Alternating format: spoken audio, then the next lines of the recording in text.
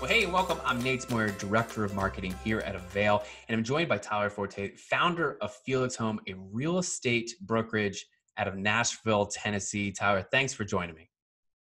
Thanks for having me, Nate. Yeah, so today I want to talk to you about virtual showings. It's been a bit of a trend recently, and so let's just jump right into it. First, what is a virtual showing? Yeah, so virtual showing, as it sounds, is pretty much just like your traditional, in-person showing, but in times that doesn't really allow for person-to-person contact. It's kind of a great alternative. So it could be literally as simple as pulling out your iPhone, jumping on FaceTime with a potential client, and just showing them the home as if you would, in real life. And it doesn't have to be one-on-one. It can also be, you can have that video part of your listing, but you were telling me about doing watch parties. What's a watch party? Yeah, so the virtual showing, right, is more of a one-on-one experience. I guess a watch party would be more akin to a virtual open house, right, where you actually live stream it and get folks that are interested in the property to watch it. Yeah. And so why are agents bothering? If I'm a landlord or a real estate agent, it's kind of similar. If I'm trying to attract a Mhm. buyer or a renter, why are they bothering doing virtual showings? Why not just have everyone show up? Well, Nate, sometimes that's not a possibility, right? As we're experiencing right now, with some type of contagious virus, you don't really want to have that physical contact. But there's other reasons too.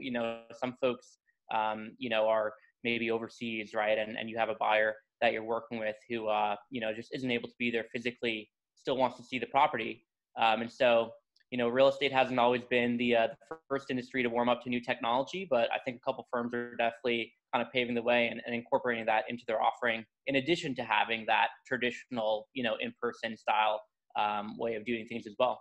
I think that's a good point. And, obviously, if there's a contagious disease like the flu going around or the Right. stomach bug, it's good for you, both in the renter or buyer, but also there's the possibility of generating new leads and even creating exposure either for that property or yourself. I am curious though, like what sort of equipment do I need?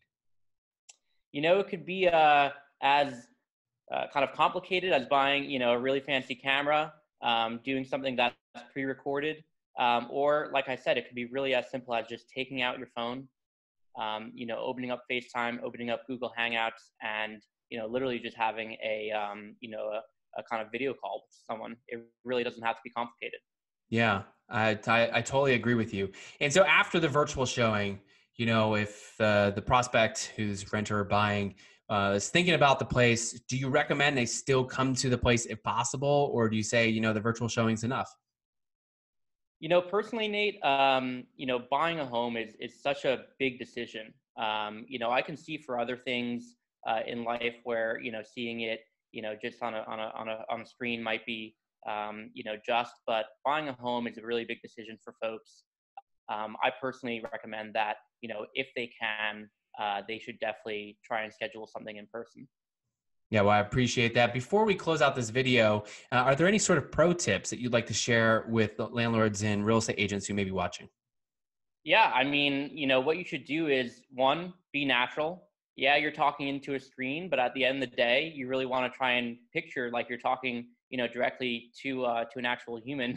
The other thing is be just as thorough as you would in a physical environment, right? So you want to go over, kind of explore the nook and crannies of the home. Um, you know, focus on the kitchen, focus on the bathrooms, the real selling points, and just don't really overlook anything. That would be kind of my biggest advice to folks that are just starting out with virtual tours or virtual showings. Yeah, well, I appreciate you sharing all those pro tips and all the other details about how to do virtual showings. And for those of you watching who want more information on how to do virtual showings and the best ways of doing that, check the links below this video or in this post to learn more about it. Until then, we'll see you next time.